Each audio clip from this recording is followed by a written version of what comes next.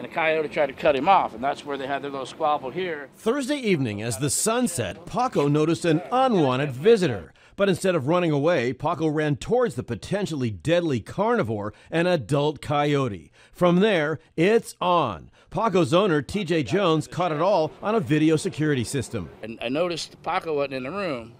As I walk out the room, I come around the shed here, and he's got his hair all up, he's all upset, and I come around the corner and I see a big old coyote. Checking his recordings, he sees Paco taking on the coyote. He actually literally was face to face with that coyote 5 times his size, stood his ground, hid under the shed till I came out. Behind TJ's house, an abandoned railroad line with plenty of brush makes a perfect place for a coyote to hide. It's likely the wild animal visited for dinner or dessert.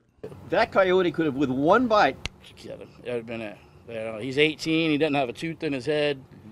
He's a little sweetheart, he was my dad's dog. I'd lose it if I lost him, but he did his job good. Paco learned his bravery from a pit bull he used to live with. He's always had the big mouth and had the bronze behind him. In this round, it's Paco 1, Coyote 0. They're out there, and people have a lot of small dogs, and I don't want. He got lucky.